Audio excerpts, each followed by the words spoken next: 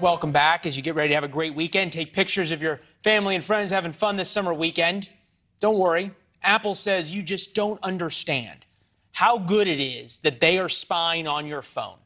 And we shouldn't worry about opening the Pandora's box of big tech, now checking our devices, things they, big tech, in their infinite wisdom find objectionable. In step one, they say they will only look for images of child sex abuse and then help law enforcement track down child predators and abusers. As we said, step one. Here is Apple's software chief telling us why it's just going to be okay. There's a degree of analysis done on your device as it uploads a photo to the cloud, so that the cloud then can do the other half of the algorithm.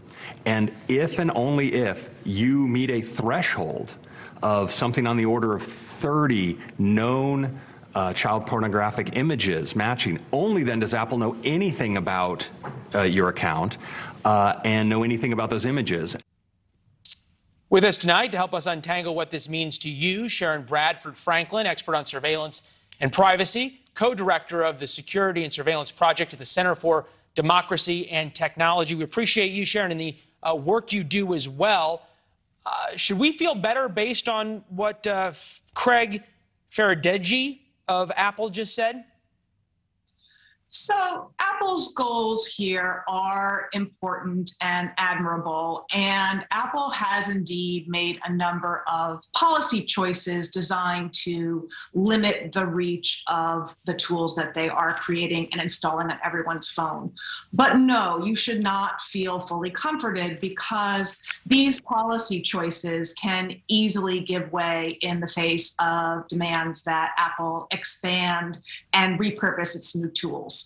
So, for example, Apple has decided that with the tool in Messages that will notify a parent when there is a sexually explicit image sent to or from a young child. There's a policy choice they've made that first that young child will receive a warning, that if they choose that's the thing you can opt in or opt out of, right? Versus the scanning of every image. That just happens because you own an iPhone.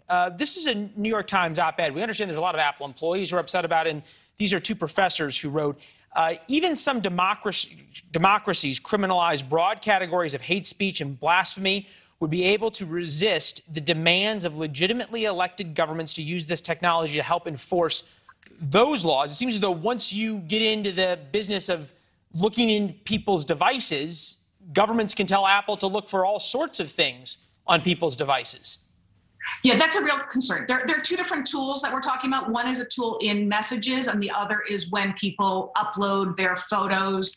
But the one in Messages you can opt in or out of, so we'll leave that to the side. We'll talk about this broad-based surveillance.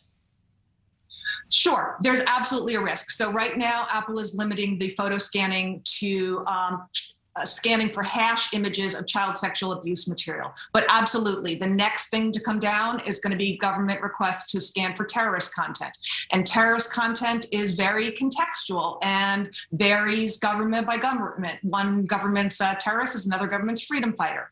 And the context really matters there too. So absolutely. So in other words, Apple is installing software on our phone that they could very easily tailor to look to all sorts of things. They could tailor it to help the Chinese crack down on dissidents more than they already do. They could tailor it.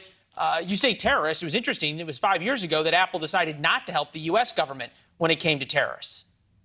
Yes, and 5 years ago, the Apple versus FBI case, Apple argued that they were unable to help the government. They would have to build an entire new operating system. And now with these tools that they're going to be installing on everyone's phone, they're building the first step in that technical infrastructure that will make it that much harder for them to tell the next government request they can't help them. Yeah, or if the government all of a sudden starts requesting to know when people are speeding, so they can just send you speeding tickets based on the data from your phone. Sharon, I wish I felt better after talking to you. I don't, but we still appreciate you being here. Well, thank you for having me. Thanks. Good to talk to you.